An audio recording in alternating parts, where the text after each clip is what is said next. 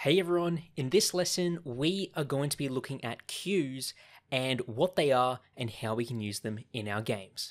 So I have a little example right here which is sort of just an abstract view of what you may have for your game in terms of a command system. Okay, if you've ever played The Sims or some RTS games, you might be familiar with the idea of giving commands to units, giving commands to the player. And we can stack those commands up so that once one is complete, they can move on to the next. So for example, let's just press play and we can say, okay, we want them to gather wood, we then want them to hunt, we then want them to build, and then do some scouting. Well, we can then run the command, and as you can see, it will gather wood, it will then hunt, then build, then scout. Okay, so basically a queue is a list of things. It can be pretty much anything you want. We can add stuff to a queue, and then we can basically remove something from the queue at the start. So it's basically first in, first serve. Very similar to a real life queue. If you're lining up to purchase something, for example, you would, line up one person at a time, and then the person at the front of the line would then be served, and they then move along. Okay, so let's hop over into our script now and have a look at how we can set this up. Okay, so here in my script, I've already got a couple functions already created ahead of time, just so that I don't have to reconnect them to the buttons. But pretty much we have a add command button function, which gets called when we click on a command button on the UI. We then have run next command, which runs whatever command is up next, and then an update function to basically update the UI text. So what I'm going to do is first of all create myself a queue. So I'm going to create a private variable. I'm going to go queue. And then in angled brackets, we need to enter in the queue data type, which is going to be string. Give it a name, we'll call it commands, and we'll initialize it like so. Now, a queue is in the same family as, for example, a list and a dictionary, okay? A queue is what is known as a collection. Now, when working with lists inside of C#, a list is basically a variable which can hold many different elements. We can add stuff to a list, we can remove stuff from a list, we can access specific elements of a list by getting its index number and modifying it that way.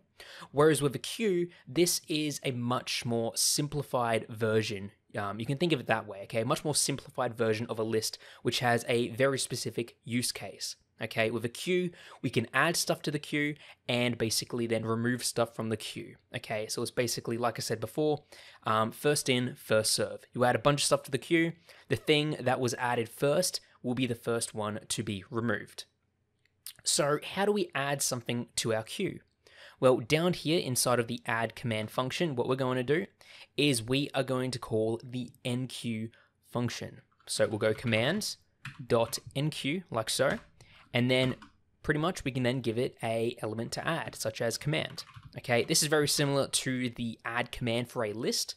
We are basically adding a new element to this collection, like so. And that is pretty much it for adding stuff. Now, in terms of removing stuff from a queue, we need to call the dequeue function. So if we go down here to the run next command, what we can then do is just go commands.dequeue. And what this will do is this is going to remove the first element of our queue, okay? The thing that has been there the longest, it's going to remove it. But it also returns it to us as well so that we can use it because, there's no real point if we are adding stuff and removing them without ever being able to use it. So we can store this dequeue. As you can see, it returns a string, and I'm going to store it in a string variable. So I'll create a string, we'll just call this one CMD, and this is going to be equal to command.dequeue. So this is going to take the first thing at the front of the queue, store it inside this string variable, and then remove it from the collection here. Then what we can do is just go debug.log, and we can just log that to the console like so, okay? Now what we can do is go back into the editor here, okay? We can then press play. And the functionality we have so far is what we can do. We can go gather wood, gather stone, and hunt. Now we should see in the console here, this queue be dequeued. So if I go run next command, there you see gather wood. That was the first thing we added to the queue. Then we have gather stone, and then finally we have hunt. So we're basically adding stuff to the queue and then removing it from the front. Now if I click run next command again and try and dequeue, we're going to have an error, and that is because, as you can see here, the queue is empty. So a quick way of debugging this error to make sure that this doesn't occur during your proper runtime is we can add a little if statement at the top of our run next command function. And in here, we're just going to go if commands.count equals 0, then we are just going to return. Okay, we're not going to do anything if we have no commands left. So we're just going to skip over this. And we could even add in a little debug message here. We can go debug.log. We can just go no commands to run. Okay, just letting the user know that there's no more commands for them to run. Okay, so we have that all set up. Now, what I'm going to do then is just go down to the update queued commands text, and I'm just going to make it so that our queued commands get displayed inside of that little text field. So for this, I'm just going to go up to the top, go using TM Pro because we want to create a text mesh pro reference here, create a serialized field, a private TMP underscore text, call this commands text. And then down here in the update queued commands text, we are first going to set the text to be equal to string.empty. And then we are going to loop through each of our queued elements. So we're going to go for each. It's of type string, command, in, commands. And then pretty much we're just going to go commands, text, dot text, plus equals, command, and then we'll also add a little comma at the end as well, just to separate them. Okay, like so. And then finally, we want to call this function whenever we run a command and whenever we add a command to our queue. All right, so we can save that, go back inside of the editor here. I'm just going to quickly connect up that text to the property here, press play.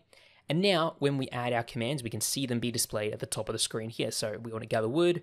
We then want to maybe build a couple times, do some fishing, scout. And yeah, now when I run the next command, you can see that the first one is gather wood, so that is going to be ran. We then have build, we then have build again, we then have fish, and finally scout. And if I keep clicking the button, you can see that little debug message that we added gets called here, so no commands to run. So yeah, a queue is a very specific collection with very specific use case. But generally, if you are working on a game that has this sort of system where you might want to queue up commands or queue up certain events to happen, queues are generally a good thing to use, as you probably don't need the complexity of something like a list or a dictionary or an array, and queues may just be what you need. So yeah, now in the future, whenever you run into a system or an issue where something like this comes in handy, you can always know that you can rely on using queues.